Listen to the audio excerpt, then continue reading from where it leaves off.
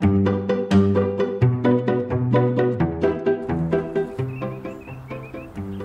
tree's history is so important to the folks that live around here and pass by and come to visit.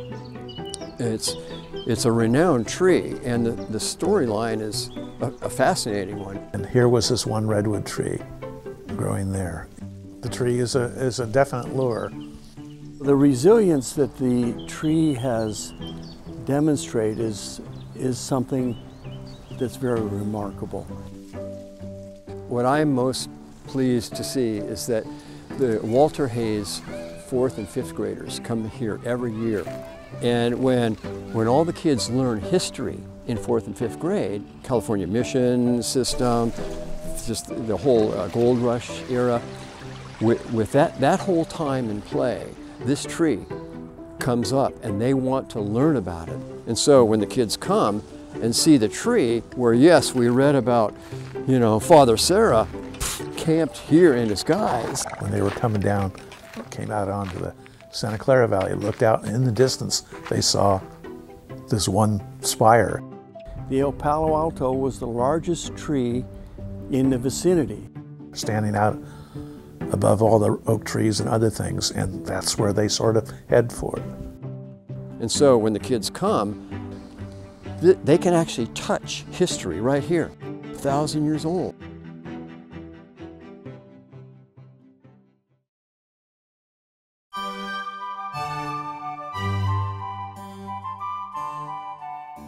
For 20 years, it was my privilege to be one of the chain of stewards to care for this tree over my shoulder here. This is the El Palo Alto redwood tree. Over 1,000 years, this tree has had a lot to deal with. And some of the things that I'm aware of that this tree has had to deal with health-wise, well, you see behind me the train trestle. When the railroad was being built in the 1850s, 60s, down from San Francisco to San Jose, once they came around a certain point in San Francisco and looked off in the distance, they could see the tree.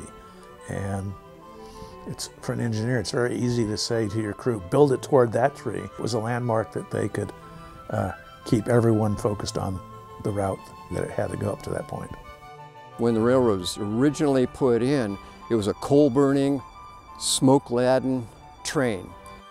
The tree was being smothered with wood smoke and coal smoke from the trains that passed that were maybe 10 or 15 feet away from the tree.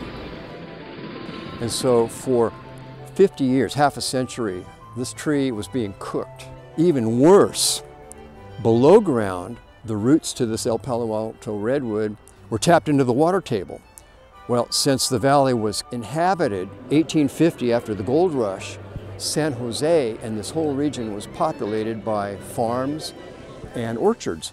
They tapped wells, and actually they detected the water table lowered so deeply out of the reach of the El Palo Alto redwood that it was starving for water below, and the top was getting cooked, so the tree looked like hell for a long time until they started capping the wells to water table would come back. The Santa Clara Valley Water District was created for that purpose.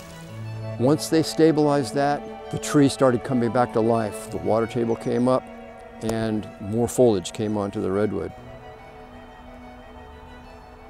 One thing that I appreciated and thought was nice was the fact that Dave Dockter, he asked me to train him how to do the scanning on the trunk. And I thought that was very nice, and I appreciated it at the time because I didn't want to get up on scaffolding 14 feet up on a tree, but Dave did. So Dave was hanging from the top part of this tree on a rope, and he went on the other side of the wall and did the scanning of the concrete wall. We tied a rope to the tree and suspended Dave over the side. So there I am going over the edge with all that rigging and stuff. So we're checking out there. And he actually did 4 scans down the wall, down to 17 feet. And the way the radar technology works is there's a little survey wheel on the back of the antenna, which Dave was using, and every 2/10 of an inch that wheel would turn, it would shoot a radio wave through the concrete and into the soil, and it would reflect off the moisture that's inside of a root of a tree. So he was able to document all the roots just below the El Palo Alto here, which I really appreciated, because at that time in my life, I could not do things like that anymore. But I had someone that was so interested and excited about the El Palo Alto redwood that he was willing to risk his life for the tree.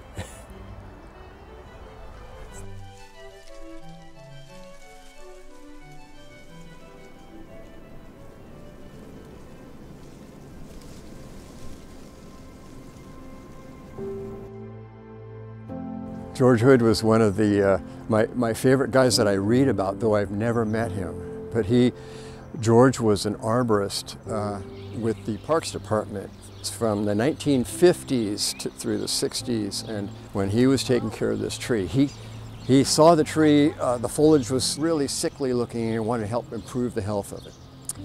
He knew his dad went over to this tree and sunk terracotta pipes around it and carried water over here and poured water down the pipes.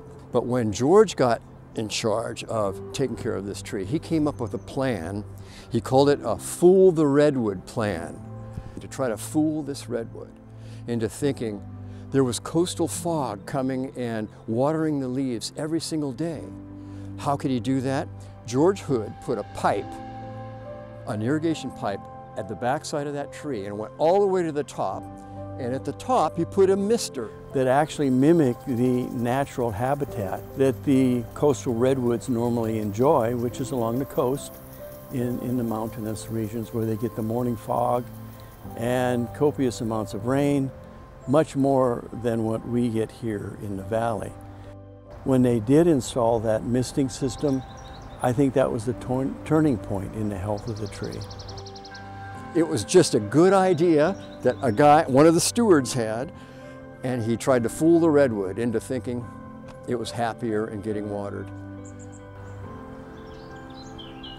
Another conservation effort that happened that I think saved the tree's life personally, where in the 1990s, Actera, the native plant group, came up with an idea to put native plants all around the area here.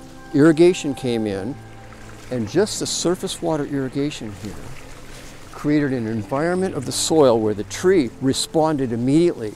That tree put out a whole new root plate right on, about 2 feet underground. There's a whole new root plate of biomass growing and living off all of this added water of the surface. Major effect from that. There's more suckers and sprouts happening on that tree since the 1990s than years before it. Plus, the El Palo Alto redwood used to be exactly 110 feet high, where the dead top was cut off. It had to be topped because the top part of the tree broke off, so that area had to be cleaned with a nice straight cut. Since this irrigation system has stimulated a new root plate growing under here for vigor, this tree now put out a side shoot and it's getting taller. I believe, if I'm not mistaken, it's about 121 feet in height today, which is a lot better than what it was prior. So the tree is actually getting taller. There's more green biomass to that tree now, and the roots are healthier. That's all a good thing.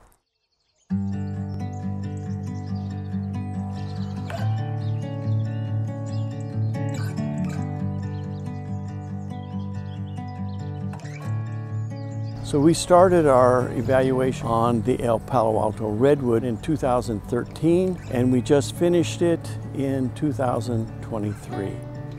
So it was something that turned out to be very important in my life as an arborist, be able to work on a tree that was as old as the Palo Alto redwood and the historical significance of the tree.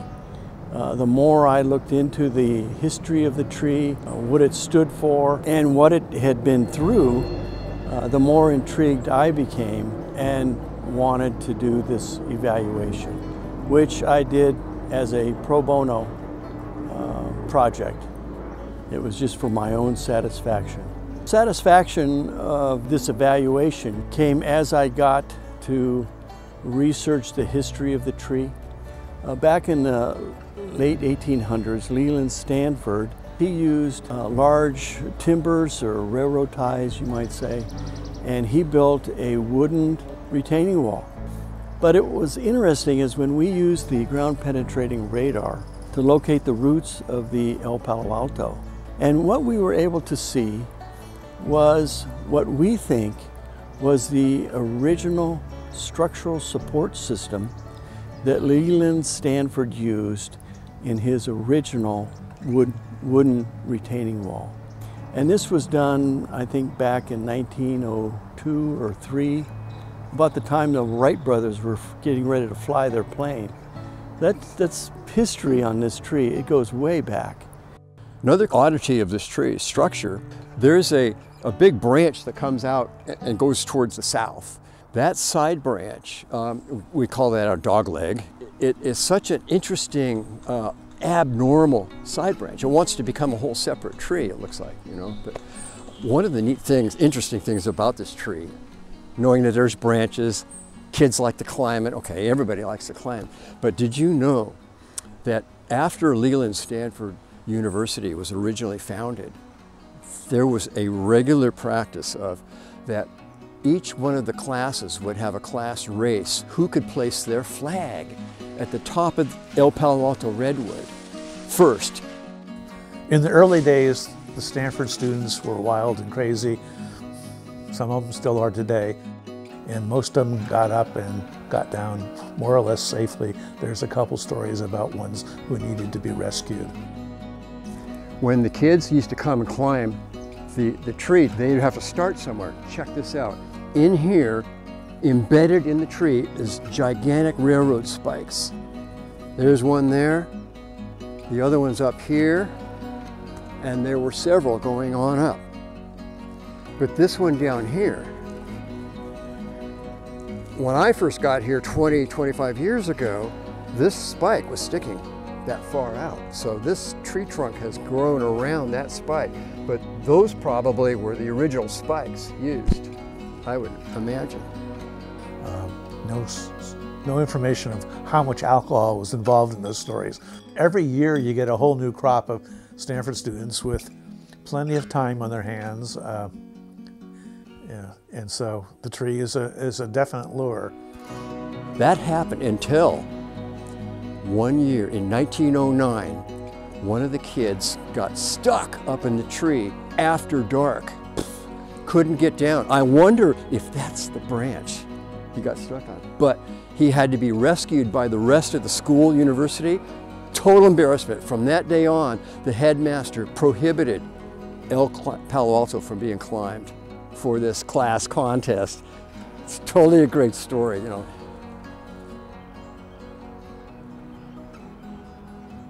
Here's an interesting part of the story. The city has a plaque that was from 1985. In it, it's a certificate from NASA that verifies the fact that there were seeds from the Palo Alto redwood that went up in the Challenger spacecraft into outer space and came back. These seeds are actually packed in plastic behind the frame. But it's been asked of me, how did they get in the Challenger aircraft? Well, there was an individual that lived in Palo Alto that worked for, I don't know, NASA Ames probably, Lockheed Martin, Moffett Field was here. The 50s after World War II was rampant with aerospace technology. And NASA had astronauts from all over. One of the astronauts lived right here in Palo Alto. And every astronaut was asked, you can take something personal into outer space, what would it be? This guy said, I would like to take seeds from El Palo Alto, and up the seeds went. It's neat because the plaque and the frame signed by the payload specialist authorized these seeds to actually be able to go up into outer space. There is a tree growing in El Palo Alto Park, I believe that's where it is, that were nurtured from those, at least one of those seeds. All of this together is amazing provenance of where these seeds and where this tree has been. Even though it's so well grounded, its seeds have been as far as space. Yeah, isn't that a great piece of provenance story? I love it.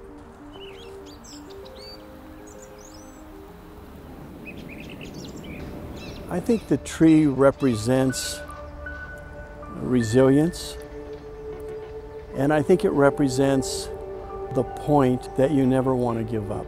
Because looking back on the history of the tree, all of the different things that has happened around the tree, this tree was originally twin trunks, and the story says that one blew over in a storm back in the 1800s, I believe. Yet it was an event that affected the tree, and the environment that the tree eventually found itself in, because at one time this was just an open field. And then the railroad came in and it changed the environment around the tree. What will this tree incur in the future? Will there be global warming or weather change? One of the most immediate things that is coming up is Caltrain is proposing to replace the bridge.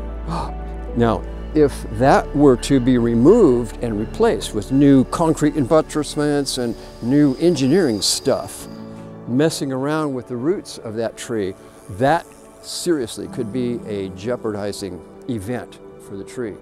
So Caltrain, the Creek folks, the city that owns this land, all parties that have some function and reason to be doing stuff around the tree need to be very sure that they're not impacting it in any way. The tree today, almost 1,100 years old, it's not the prettiest tree, but I think the beauty of it is the history, the resilience, and the fact that the tree never gave up, in spite of the mountain-like obstacles that it must have had to deal with.